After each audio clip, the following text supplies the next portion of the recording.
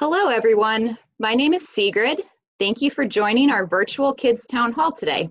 We're holding today's event to give Congresswoman Spanberger a chance to hear from kids across Central Virginia and to talk a bit about some of the changes and challenges we are all facing during this unusual time. In the next hour, we will answer as many questions as possible about your experiences as kids in Virginia's 7th District, how Congresswoman Spanberger and others have been working to help people during this time, and other issues related to coronavirus that may be on your mind. As I mentioned, this event is an interactive town hall. We would love to hear questions from you about coronavirus and the changes you and your family may be experiencing in your day-to-day lives. If you are joining us in the Zoom webinar, you can ask a question by using one of the features that appear along the bottom of your screen. If you select Q&A, please type your question, your name, and age, and it will be sent to our moderator. If you select Raise Your Hand, you will join the line to ask your question live. When you hear your name called, please say your question, your name, and your age out loud so the Congresswoman can answer. If you are joining us via Facebook Live today, you can still ask a question by typing your question in the comment section. A note for our parents and guardians, there is no need to share your name or age in a Facebook comment. We could receive a lot of questions during today's event. If we are not able to address your question, please give our office a call at 804-401-4110. Again, that's 804-401-4110. And now, Congresswoman Spanberger, the floor is yours. Hello, everyone. My name is Abigail Spanberger, and I am the representative for Virginia's 7th District. And the 7th District of Virginia has 10 counties in total. We start, if you're looking at the map of Virginia, we start all the way up at Culpeper, and we go all the way south to Nottoway County. I live in Henrico County, right smack dab in the middle of the district. And I'm excited to have a conversation today with some of our younger constituents for today's Kids Town Hall. I am joined by two lovely, helpful moderators. This is my daughter, Catherine, who's a kindergartner, and my daughter, Charlotte, who's a 3rd grader. And I have one more daughter who's a middle schooler, and I believe she's working on her history homework right now. So in Congress, and I know depending upon what ages you are, so in Congress, I am in the House of Representatives. The House of Representatives and the Senate make up the legislative branch. And then, of course, in our larger government, we have the executive branch and the judicial branch. I was elected in 2018. And typically my job has me going back and forth between the district, so back home where I live and the communities I represent, and Washington, D.C. But during this time of coronavirus, we have seen a significant change in the way everybody's working, and that includes for members of Congress.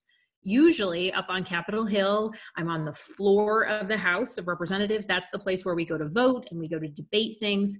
And we're usually bumping into each other, elbows with more than 400 people there at a time, talking about the issues, debating issues, and voting frequently.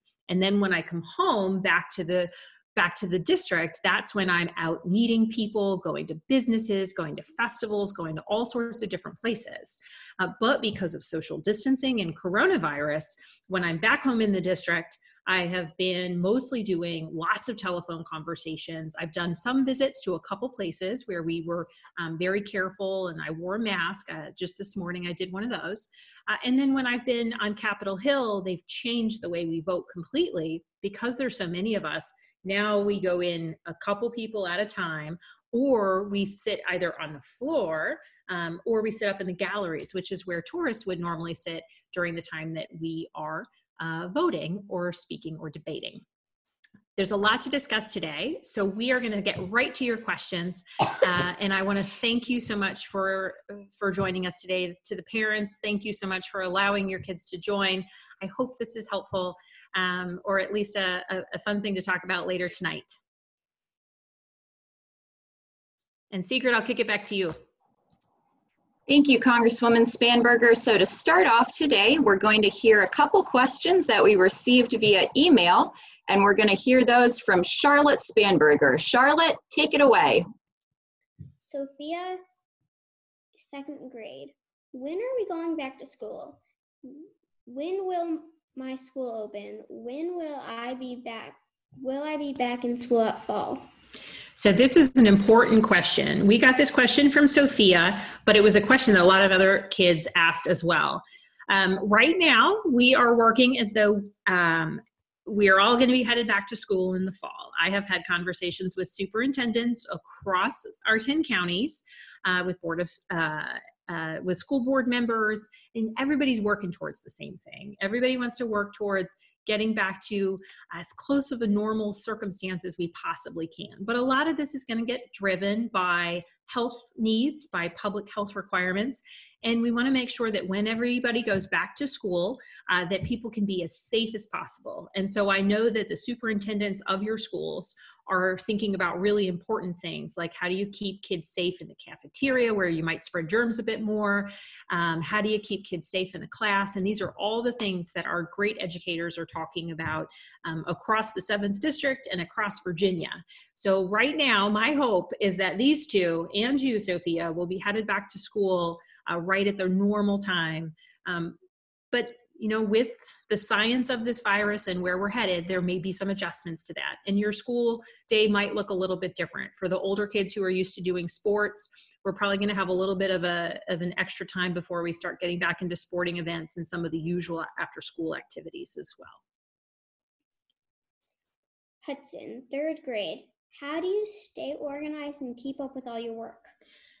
Thank you, Hudson. How do I stay organized and keep up with my work? Well, in my introduction, I said that work has gotten very different because usually I'm going back and forth. Since the coronavirus crisis has really started, I have been mostly back home in the district, working virtually or remotely. Some of you may have family members who are working remotely. So that means I spend a lot of time with earbuds in my ear and on cameras talking to people.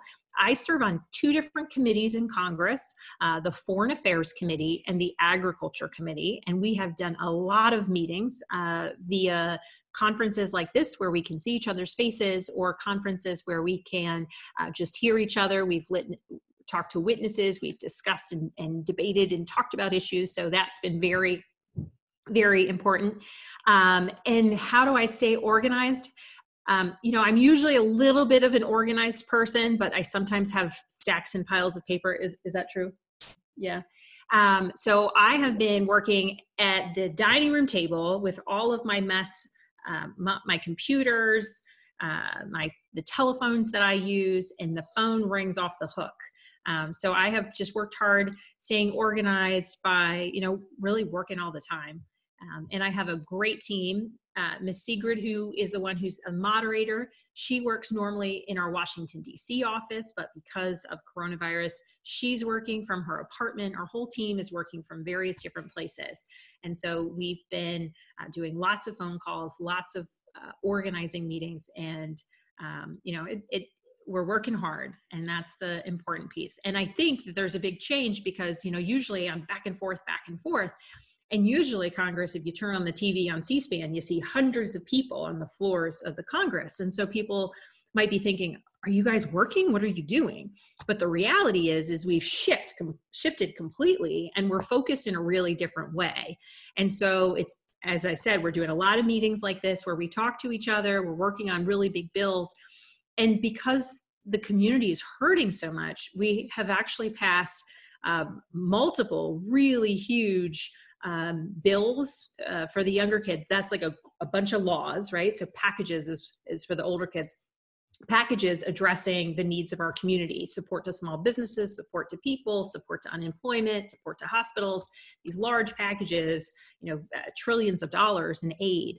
And we've been negotiating that all on the phone and from afar. So it's been a challenge, and it's been interesting. There's a lot of moments where we will, and if any of the parents will listen in, you're probably going to understand this, where you hear somebody you ask a question and then you say, oh, I think you're still on mute. So there's a couple moments throughout the day usually where you hear somebody, you got to remind somebody that they're on mute and you can't hear them. But Hudson, thank you for your question. And I think we're going to do one more from the ones that were sent in, and then we'll kick it back to Sigrid. Rashad, 5 years old. Is it safe for me to visit my grandparents since they're older? How can I do that in a safe way? So Rashad is worried about visiting his grandparents. So one of the problems that we see with this virus, apart from the fact that it makes people very sick, is that in order to keep people from catching it, we have to stay apart from each other, which is why kids aren't in school, which is why so many of our stores are closed. And it's a real challenge for us. And it's a real challenge, particularly as it relates to our friends and our neighbors and our grandparents who are older, because this virus is really harmful. It can be very harmful for everybody, but it's really dangerous for older people to get this virus. And so it's important for all of us to do our best to not go places and not get out in public, because we want to make sure that we're keeping this virus from infecting others. But Rashad's question is about whether or not he can visit his grandparents. And the answer is it depends on, what his grandparents are comfortable with. My kids have seen their grandparents a couple times. They don't touch them, which is really sad because they do love to give hugs and kisses to grandparents. And you can wear a mask, you can wave. But the other cool thing is you can also try to talk to them in different ways. You might FaceTime them, you might talk to them on the phone, you can be a pen pal with your grandparents. And so just because you can't see them and hug them, Rashad, doesn't mean that you can't kind of spend some quality time with them. But if you do go see them, you should try not to touch, and unless they're a family member who lives with you, you should try not to touch them, and you should try to stay a little bit apart. So in case you have to sneeze or cough, you don't get germs on each other.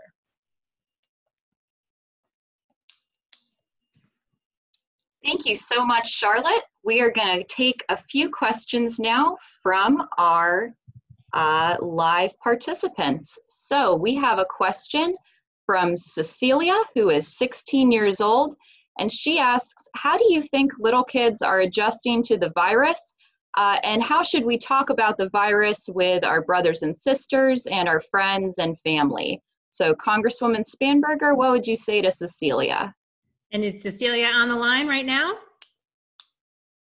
We got Cecilia's question over text, so Cecilia is listening in. Perfect.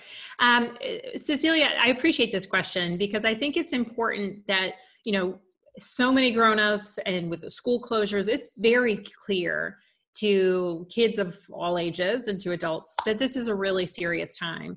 And so the way that we want to talk about this, I think, is by making sure that people know it is serious.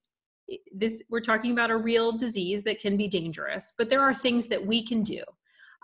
So, we don't want to hide the truth from people, but we also want to make sure that little ones, even the littlest siblings, know that they can take action. They can wash hands, right? And so the problem with this virus is it's very contagious. Usually during flu season or during the regular, in the springtime or in the fall, people get colds and you can catch a cold.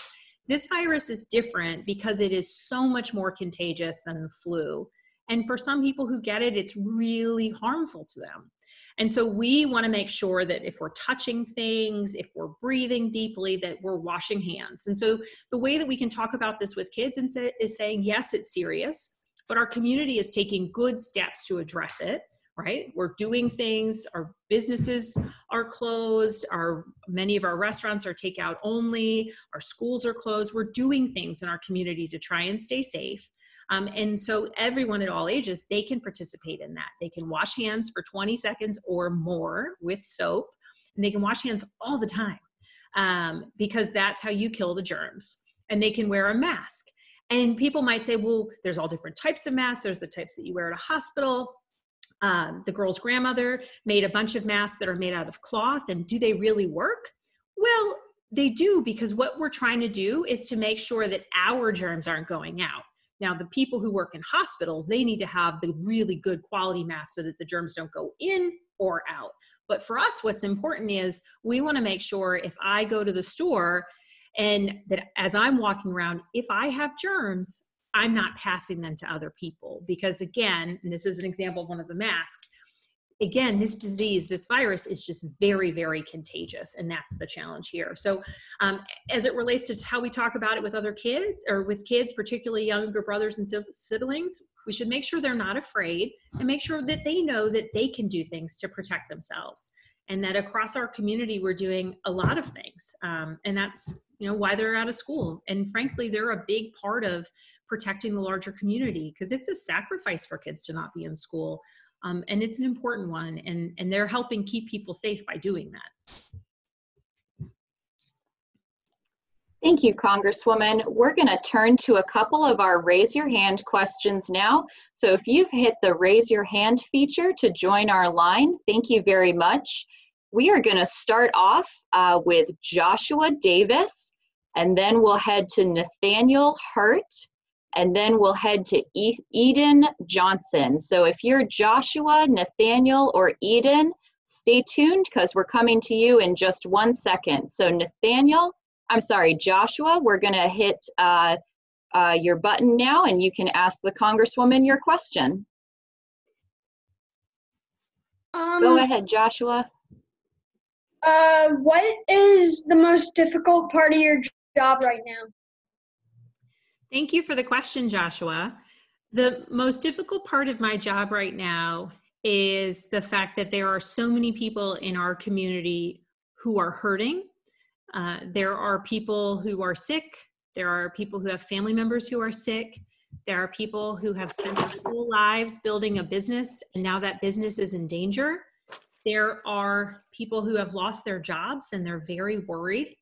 And so the hardest part of my job right now is trying to make sure that we're making the right decisions about how to help people and how to help their businesses and how to make sure they have food on the table and can provide for themselves and for their families. And so the hardest part, but Joshua, this is exactly why I feel really lucky to be able to serve our community, is that I have a great team of people.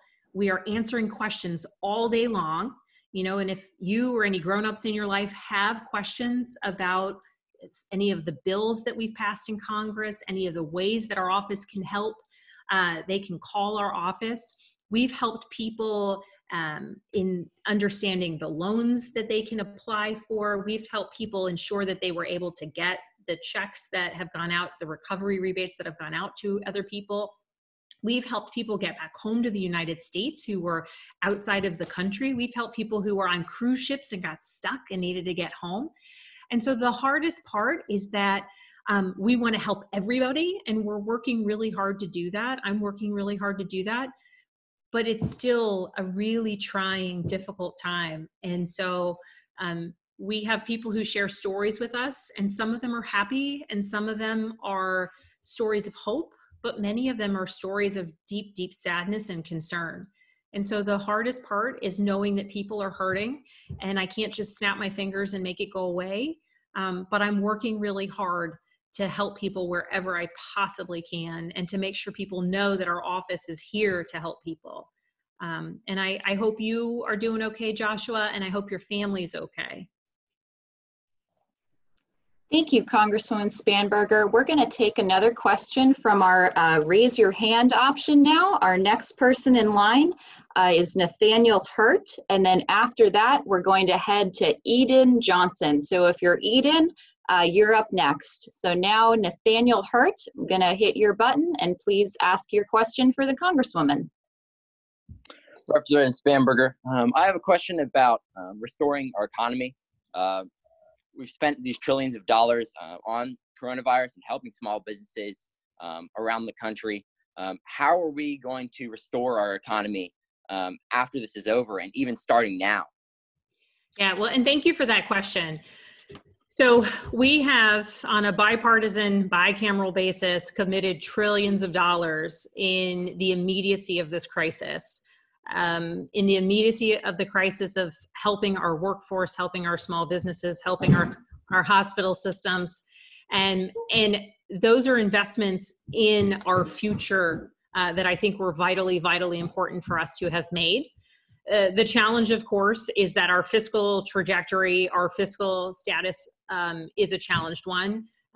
Before this crisis hit, this public health crisis, this economic crisis, we were in a challenged place from a debt and deficit standpoint, particularly in recent years. Even just back in 2017, we passed a tax bill. This is before I was in Congress, but we passed a tax bill that significantly cut revenues to our country.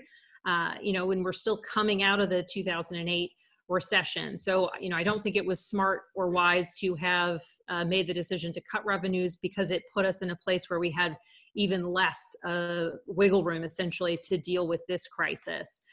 How we actually contend with it will depend on a lot of factors. The bottom line is we have to deal with it. We have to get our fiscal house in order. And for the younger kids on the phone, when we talk about fiscal issues, those are issues related to money. So fiscal with an F, not like physical fitness.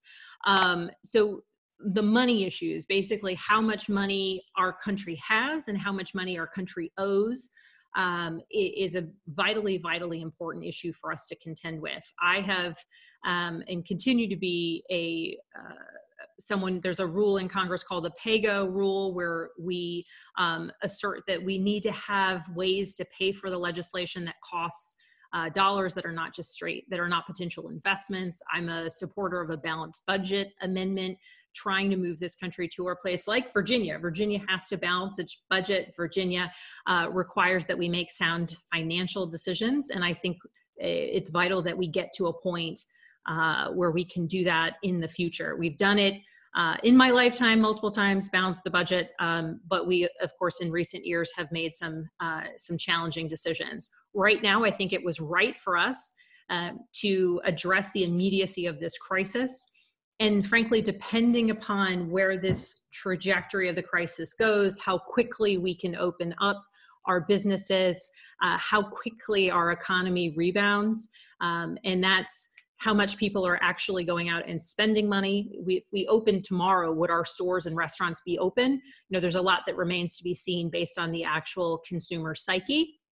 So how are we rebounding? What happens with our unemployment rate?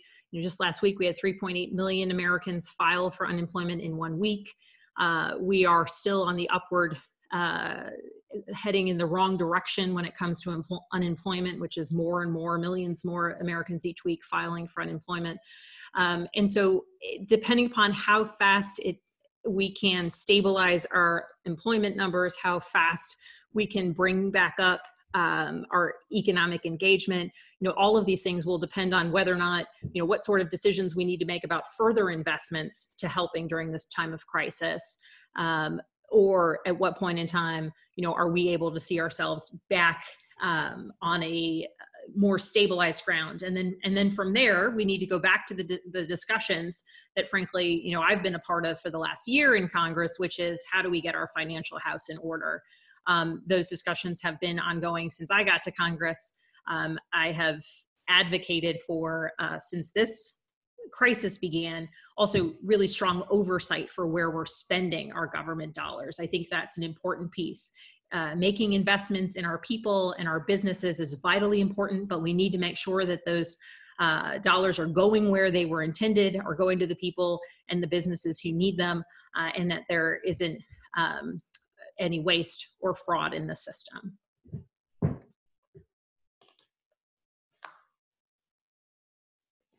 Thank you so much, Congresswoman Spanberger. We're going to take another question from our Raise Your Hand feature, and then we'll get some of our people who have been sending in questions via chat.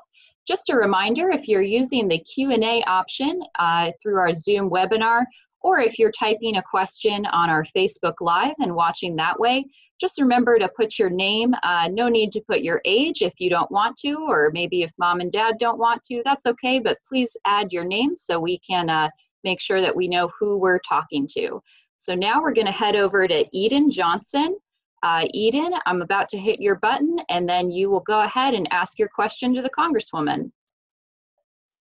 Take it away, Eden.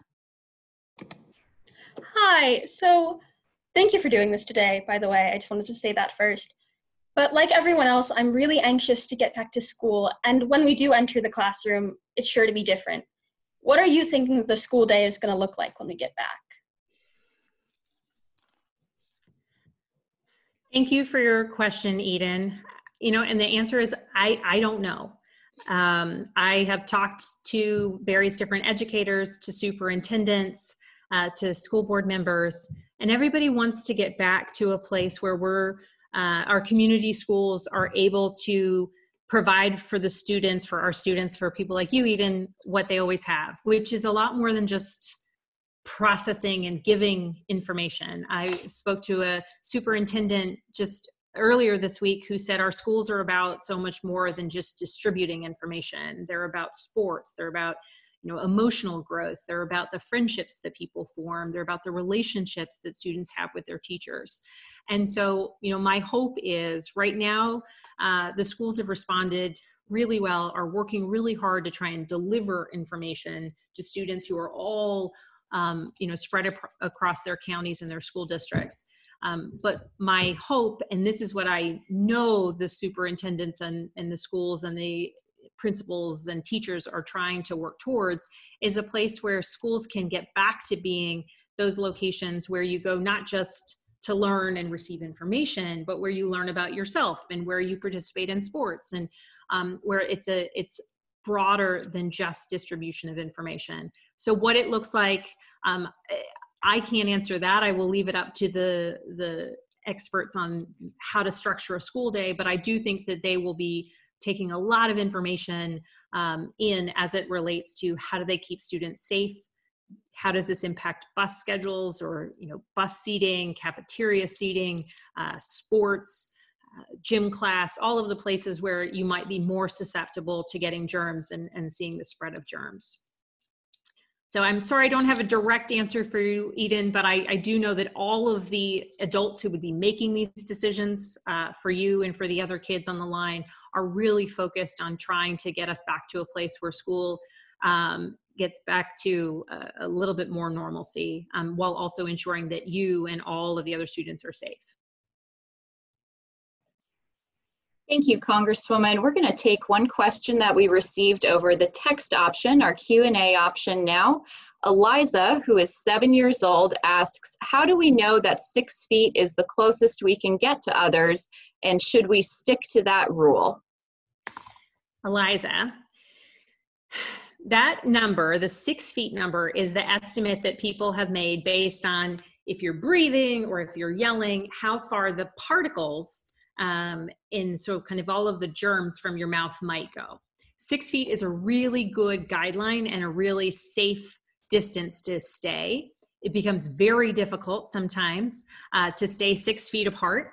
And so you should try for 6 feet whenever possible. And because that's the distance at which you're keeping yourself safe and you're keeping the other people safe. Some people have said more than that.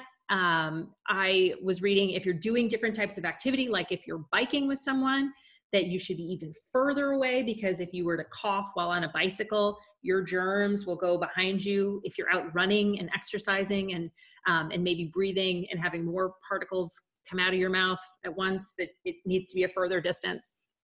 But 6 feet is based on the science of what is recommended for you to not spread germs or get germs.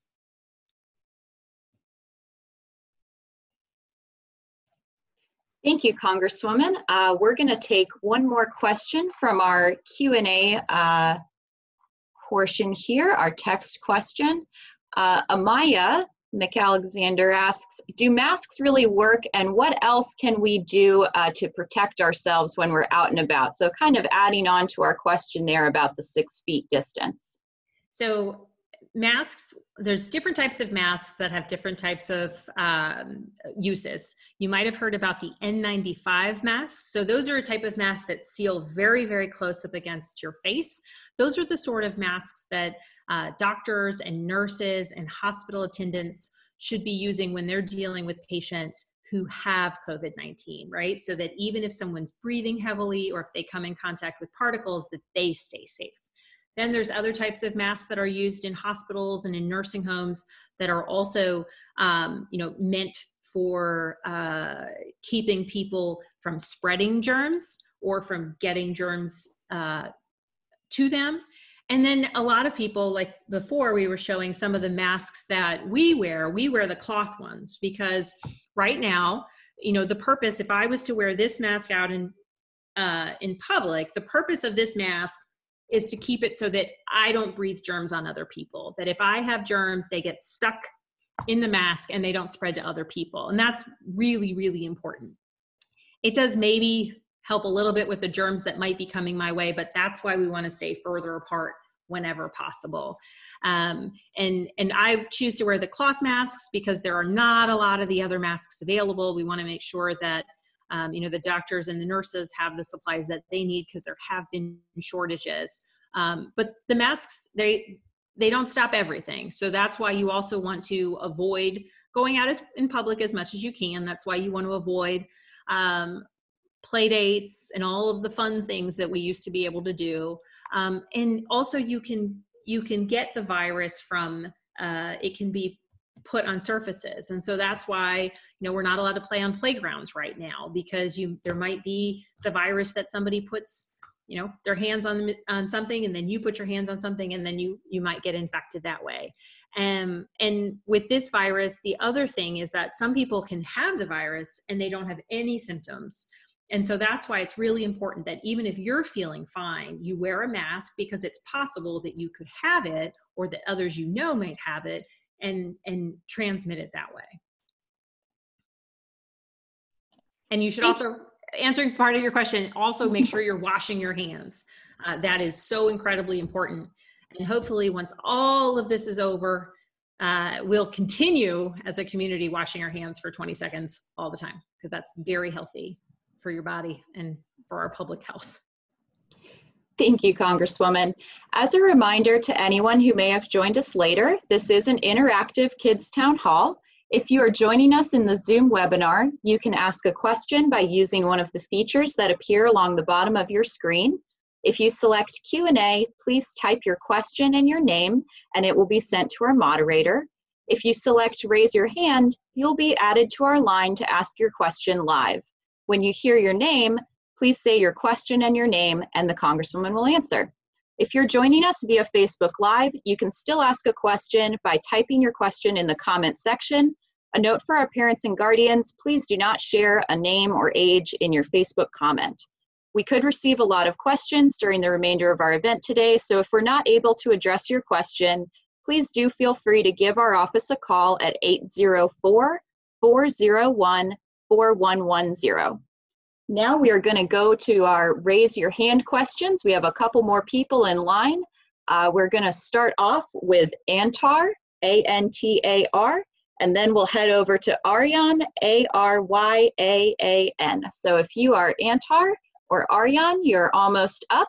And Antar, I'm going to hit your button now, and you can go ahead and ask your question for the Congresswoman. Hello, Congresswoman. My question is, with the shutdowns, they were meant to make sure the healthcare system was not overwhelmed. And I've seen the healthcare system not being overwhelmed, and I've seen many other states starting to reopen. So my question is, why hasn't Virginia starting to reopen? Because I know the governor has stated out a plan to reopen, but can you clarify that? Yeah, absolutely.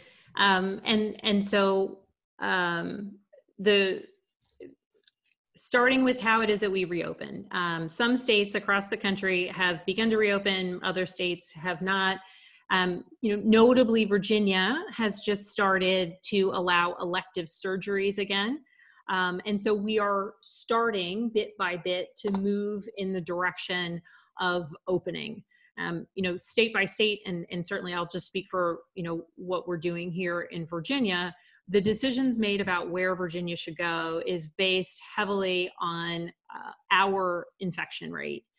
We haven't yet stabilized our infection rate. We have been able to pull the anticipated apex forward a bit, which has been helpful. We haven't seen any hospitals that have been overly just consumed by COVID-19 cases, as we have in some states like New York or Michigan, which was the intent, to your point, of the larger shutdowns.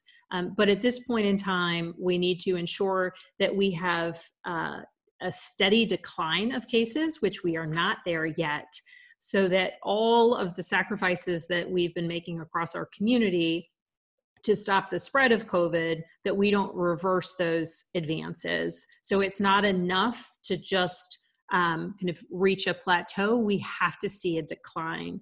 Otherwise, like some states that have opened, or some states that have seen large groups of people where they've seen increased levels of infection.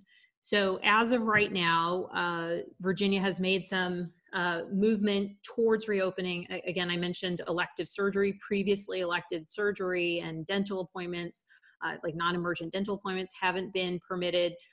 That's a change. So we're taking the first step towards opening there because we've been able to mitigate the risk, and now the risk of overwhelming the hospital systems, we seem to have gotten that under control, and it'll continue from there.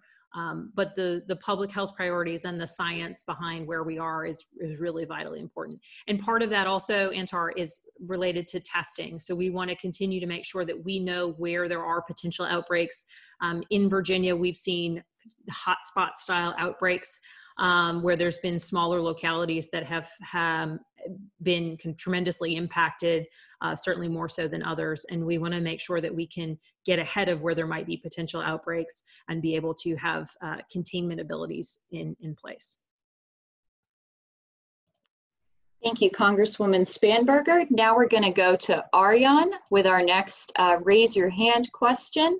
So Ariane, I'm about to hit the button and you can ask your question for the Congresswoman. Go ahead. Oh, looks like we may have lost Ariane. That's okay. We're going to go to our next question.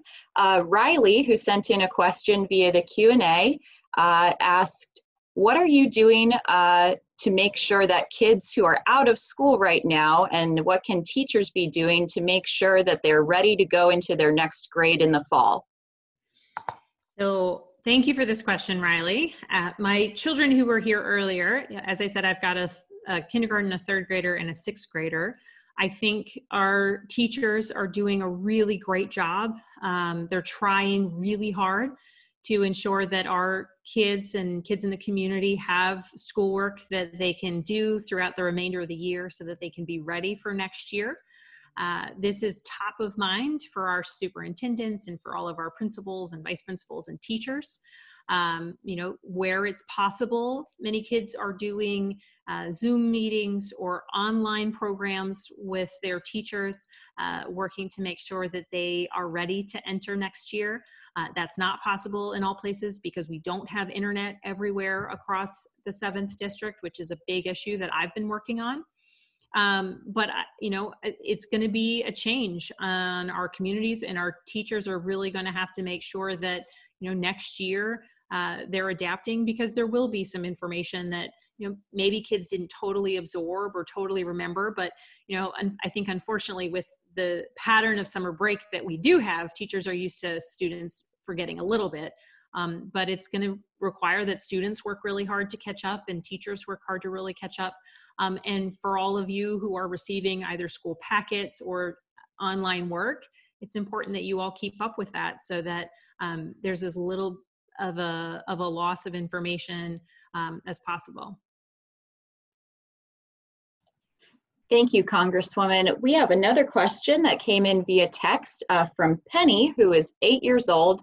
And Penny has an important question just to get back to the basics. What is the coronavirus, and why is this such a big problem for Virginia right now?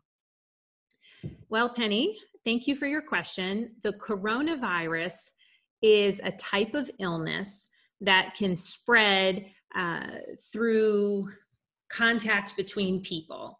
And so frequently we have, and if you've ever had a cold that you might catch, and if you have a brother or sister, you might accidentally give it to your brother and sister. It's like that, but it's a lot more serious. And so sometimes you might hear about flu season where, you know, a bunch of people get the flu and they kind of don't feel very well. And sometimes you have to get a flu vaccine or a shot. So the coronavirus is a type of virus that is very, very contagious. It's also very new. So the first time that there's been any scientists who knew about the coronavirus, as of right now, was about November 2019. So the coronavirus is also called COVID-19 because it was discovered in 2019. And it comes from a larger family of diseases that have existed for a while, but COVID-19, the coronavirus we're talking about, is different in that it was recently discovered, and it spreads very, very quickly.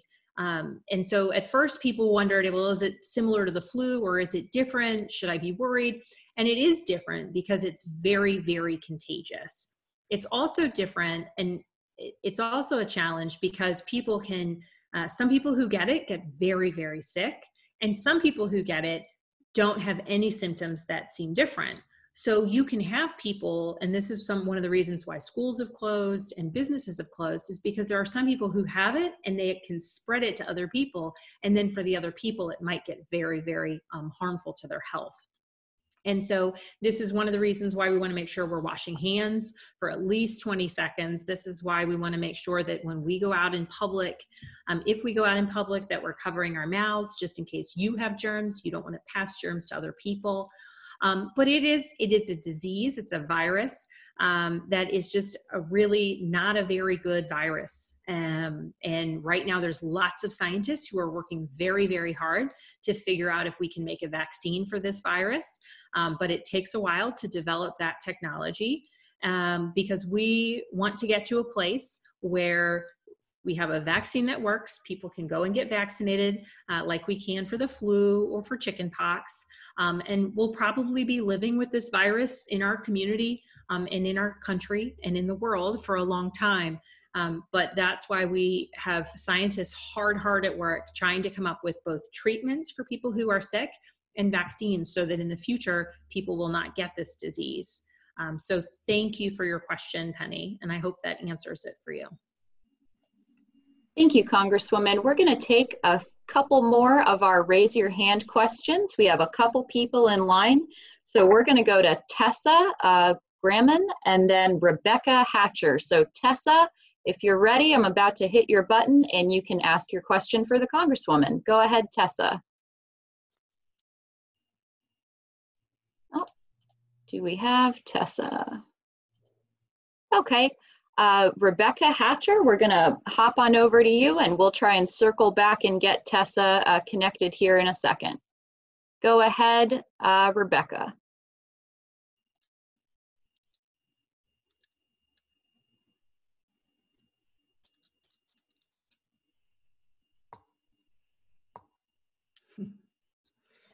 Okay, looks like we're having some trouble getting Rebecca.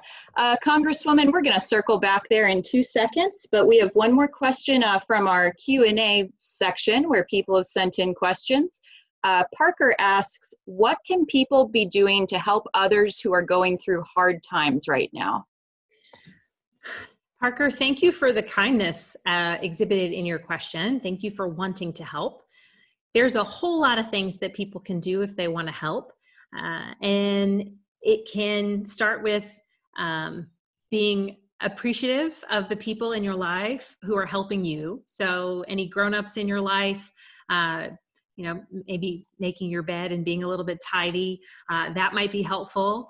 For kids who are a bit older and have the ability to potentially organize and talk to the grownups in their life about maybe donating to the food bank locally. There's a lot of food banks, and for some people, for many people, this is a really difficult time. We've had many Americans, many people across our community who have lost their jobs. And so it's a hard time for many people. So to be able to, if you can donate canned goods or if you can donate dollars to the food banks around us, that's a way that we can help. If you have little brothers or sisters, you can help by reading to them, by helping them with activities within within some communities, if you have the ability to sew and you can make masks for other volunteers, that's a nice thing to do. There's a lot of ways that we can help. If you want to make a sign for your yard and just say thank you to all of our frontline workers, that's a nice thing to do. Make a thank you card for your mail carrier. Make a thank you card for the sanitation workers, the people who pick up the trash at your house. Those are ways that you can show appreciation and you can help people during this hard time.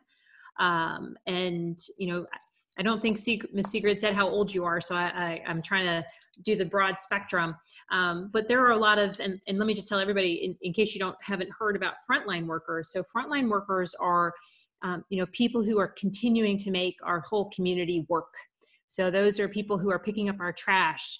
Those are people who are working at the grocery stores. Those are people who are, whose jobs require that they're going to work and that they're working from, the store where they work, so that our community continues to go. Those are the letter carriers, the post office workers, our UPS and FedEx drivers, people who are continuing to help, our school district workers who are making meals for kids who need food assistance from the schools. There's a lot of people working really hard, people who volunteer at our local food banks, and of course, our doctors and our nurses and our healthcare workers. So anytime you can show appreciation, or if you do want to do any donations to food banks, there's a really good way to donate or to help, because there are so many people who are in need right now. Thank you, Congresswoman. We're still trying to get connected to a few of our friends here, but in the meantime, we're going to go to Sophia Silva, who has her hand raised in the line. Sophia, I'm about to hit your button and you can ask your question for the Congresswoman. Oh, looks like that switched over.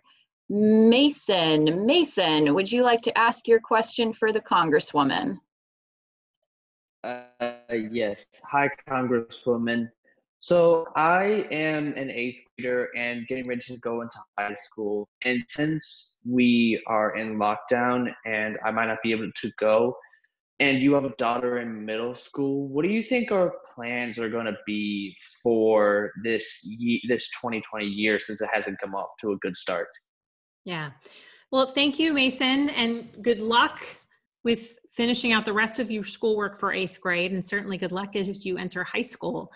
In all of my conversations with school superintendents and with principals, and even the educators I know in my life, I know that the important thing, the priority, is for kids to be able to get back to school and for it to seem as normal as possible. It is really the educators who are trying to make good and fast decisions about how to get kids back to school, how to make school feel and be normal again, and how to continue teaching the vital information that you should be learning at school. So everybody's been pretty adaptive so far, trying to make sure that if you have internet access, you can get your homework and your work on the computer, or packets for those who need it. But headed into the fall, the hope is that we can have school look a lot more like school than what we have right now.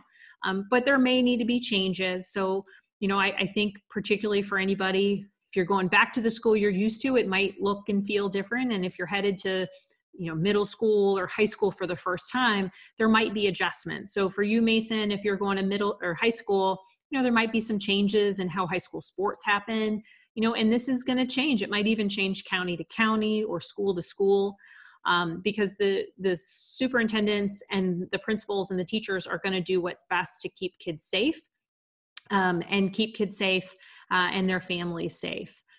So we don't know yet what it will look like. But I know that all the adults in your life are really committed to having it look kind of back to as normal as possible. But we need to make sure that the public health is a top concern, to keep kids safe at school and to keep it so that schools don't become a place where we spread this virus. Thank you, Congresswoman. We've got one question that came in, a Q&A option from Emily, who's 10. And this is a question that a lot of people have asked today. what do you think we should do about going to summer camp? And if we can't go to summer camp, what are some of the things that you and your kids are going to be doing to have fun this summer at home? Well, Emily, I hope that kids can go to summer camp because I have 3 kids who are very much looking forward to summer camp. A lot of these decisions are going to be made based on science and based on information about what keeps kids safe. If it is a real challenge, there might come a point if we're at the whole state level, the governor might say, we're not ready to go back to summer camp. Though none of those announcements have been made. So right now we're really focused that locality to locality and really camp to camp, that there's different decisions being made. I do hope that we continue to make progress in fighting this virus. And when we reach a point where we see steady declines, then hopefully we'll be able to return to regular activities like summer camp. Like school, some of the summer camps, depending upon what type of camp they are, they might need to change, aspects of how they feed kids or how close kids can sit. And these are a lot of the decisions that camp counselors and the adults who run camps are going to have to make based on information they get from doctors and nurses and scientists. But I do know that my kids are very much looking forward to summer camp, and my hope is that we will fight this virus so aggressively and be able to return kids to summer camp at some point over the summer. But if that's not possible, I will probably make my kids do a lot of reading and a lot of playing outside. But I do go back and forth to Washington, D.C. and the district. So if I'm not making them do a lot of reading and a lot of playing outside, their dad will. And they'll probably play some video games and lots of Uno attack as well. Thank you, Congresswoman. We're going to try and go back to some of our friends that we missed in our raise your hand line here. So Declan, you are on. When you're ready to ask your question for the Congresswoman, go ahead. So, I'm Declan. How are we going to have the presidential elections in the fall with all this COVID-19 going around? That's a very good question, Declan, and that's a question that's really important to a lot of people. Every American, I hope, because our civic engagement is important. So we do have November elections. In Virginia, in November, we will have elections for the president, a Senate race, and then all of our congressional seats. And that's what I have. I'm in a congressional seat. And so here in Virginia, there's a couple different options. We have absentee voting. And so for any adult who can vote, you can vote by mail if you choose to do that. So for anyone who wants to vote early before the November election, just to make sure that they have put their vote out there, they can vote by mail, or they can go down to the registrar, again, assuming it's open, in November, and vote in person if they just want to avoid crowds. What is normally the wonderful thing about Election Day is there's all these excited Americans who are getting out and voting, and sometimes they bring kids with them, and the lines can be long and people talk, and sometimes there's people there with flyers and sometimes candy, and it's I think a day of celebration, because it's really a day when we get to do our duty as Americans and vote for the people who we want to have represent us. But we may not be able to have that type of celebration, and we may not want to see the lines of people, because that might be a place where we could spread this virus. So I would recommend that for anyone here in Virginia, I hope that many people will choose to vote by mail or choose to vote early in-person absentee, so that we don't have huge crowds on Election Day. Some of the scientists have talked about the fact that the virus might go away for a little bit and then come back. And so we need to be prepared for that. In Congress, we're talking about how to help states who need to who will be able help states so that their citizens and their residents can vote by mail if that's how they need to vote. And certainly that's a good option. But we are still having our election in November, but we do need to plan for the fact that there could be problems because of the virus. If it comes back, or if it goes away a little bit. A couple weeks ago, there was an election in Wisconsin, and there were a lot of people lined up all over the place. And we know that some of the people who stood in lines and some of the people who work at elections, that they did get sick and they spread the virus there. So we want to make sure that doesn't happen in Virginia or anywhere else in this country. Thank you, Congresswoman. We have a question through the Q&A from Joshua, not sure how old Joshua is, and Becca, who is 11. And they both ask, what is the hardest or most difficult part of serving in Congress right now? The hardest part about serving in Congress right now is the fact that we're in a crisis. It's also exactly why I wanted to run for Congress, because I wanted to represent this district and serve the people of this district. And that service isn't meant to just be when things are okay and normal and easy. That service is about when people really, really need help. And so one of the biggest challenges right now is that there are so many people across our district who are hurting, who are sick, who have family members who are sick, people who have lost their jobs, people who are really, really concerned about how they're going to pay their bills and how they're going to pay for their house and for food. And I'm very humbled by the fact that I can help people in this job and that my whole office can help people. We've put a lot of different resource guides together.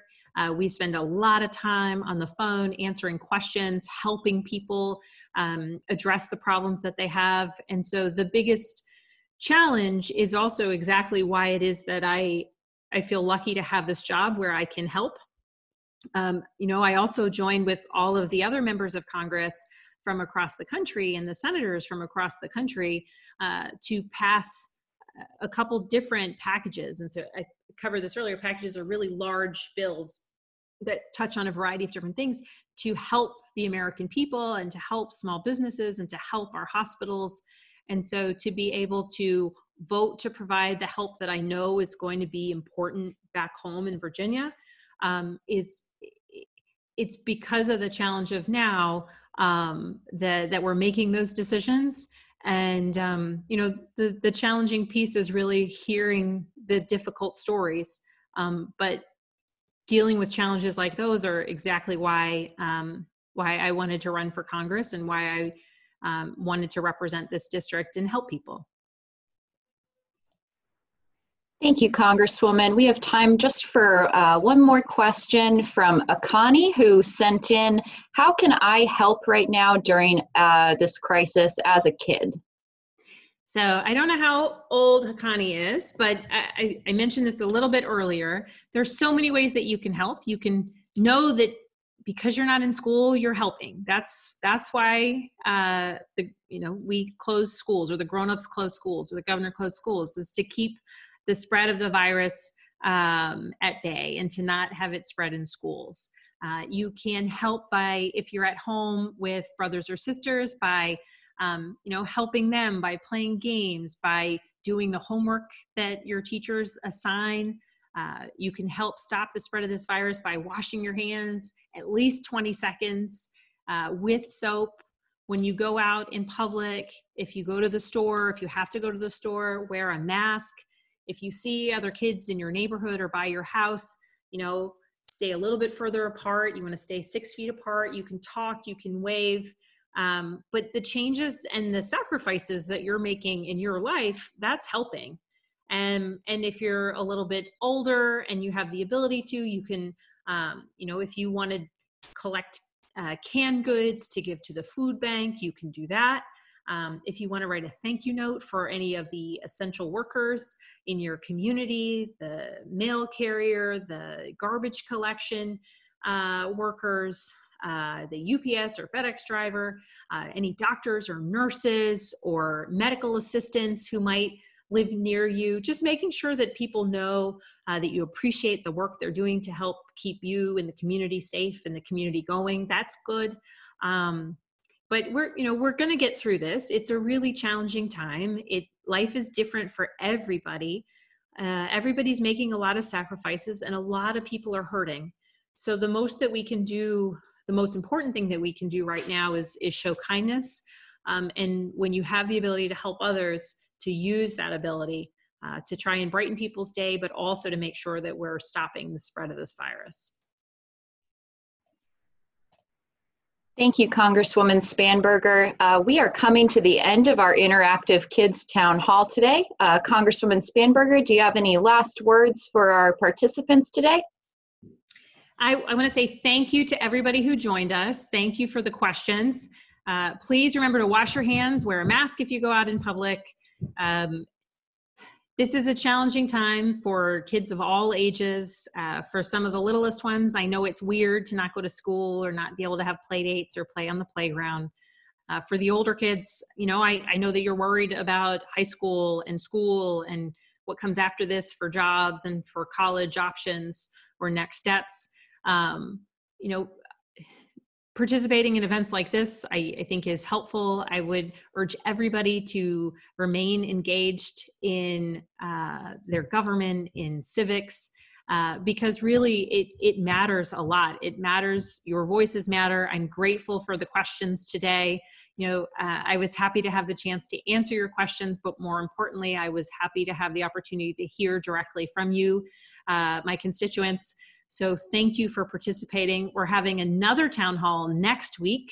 That one is a little bit more focused on grown-up issues, but certainly for any of the older kids on the call, we're going to be talking about unemployment. We're going to be talking about next steps. We're going to be talking about the bills we recently passed. If you want to join, we'll have all of the information available on our Facebook page, on our website, which is spanberger.house.gov.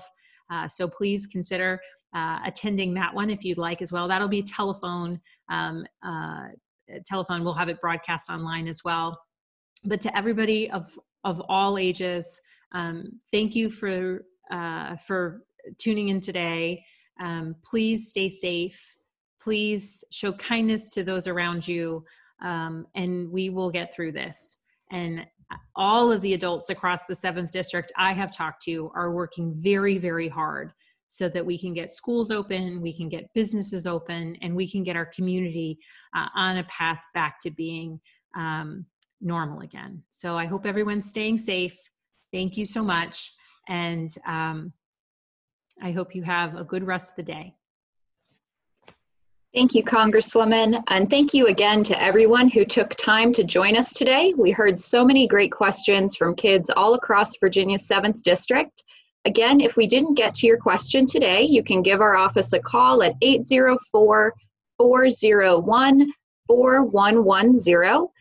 Please stay tuned to Congresswoman Spanberger's website and social media for details on future events like this one. As the Congresswoman mentioned, we do have a telephone town hall coming up on Monday, and details for that will be posted at spanberger.house.gov. Thank you again. Stay healthy and safe, and have a great afternoon. Thank you.